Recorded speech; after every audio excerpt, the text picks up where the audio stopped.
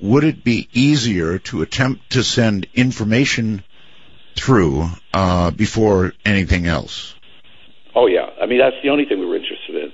I mean, I'm not interested at all in sending people through time. And, why not? Well, number one, it doesn't serve any purpose, and it's actually, we call ourselves the information age. Sending a person back is like, that sounds romantic, but sending information back is vastly more important than sending a person back. I mean, sending a person back as I said, that's fun for us.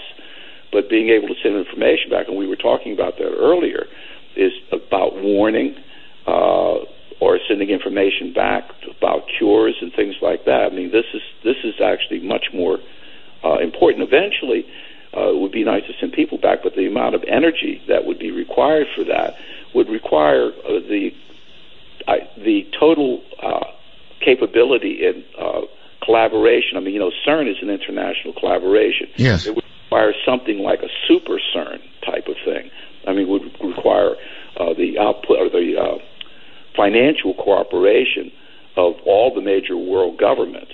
And once again, that answers that's because of the fact of the energies that we're talking about. Yes.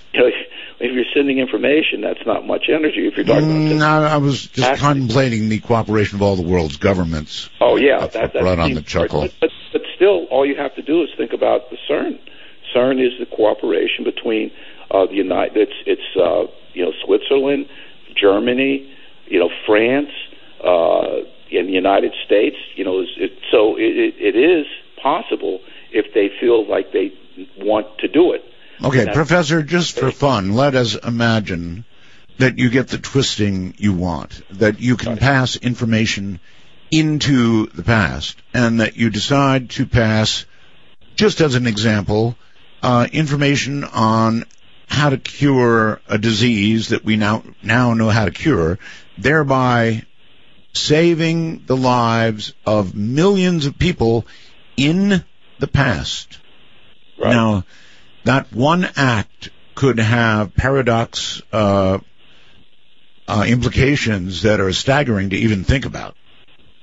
Well, that's the reason why I said that time travel to the past is a much more complicated and subtle thing than time travel to the future. There are no paradoxes with time travel to the future, but when you're talking about time travel to the past, it brings up the specter of what we call the grandfather paradox, which has very, very many forms, but the most basic of it is if you go back to prevent your grandparents from meeting each other, then they don't have your parents, and if they don't have your parents, then your parents don't have you, so how do you go back and change the past? I mean, but all of these other things you're talking about have that aspect to it. And you have to realize that, once again, quantum mechanics has led to a possible resolution of this notion of the paradox. What we've been talking about mainly, except when we were talking about entanglement, has been relativity. Quantum mechanics, there's two pillars of modern physics. One is relativity, the other is quantum mechanics. And when you bring quantum mechanics into the mix, you actually have a whole different thing happening. And let me clarify that.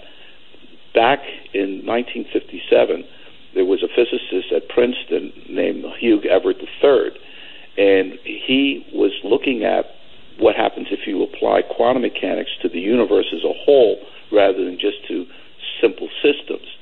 And when he developed the mathematical theory behind that, he found that it led to a rather startling conclusion, and that is to say that whatever outcome can happen, that outcome and its opposite or adjacent would happen. For example, if I'm talking about, and I'll use a simple scale, a large-scale analogy. I'm sorry, Professor, before you get into that, we're right up against a break, so hold that thought. We'll come back to it following the break. Grab some coffee. I know in Connecticut it's getting really late. Professor Ronald Mallett is my guest. Time travel is the subject. Midnight in the Desert is the show. I'm Art Bell.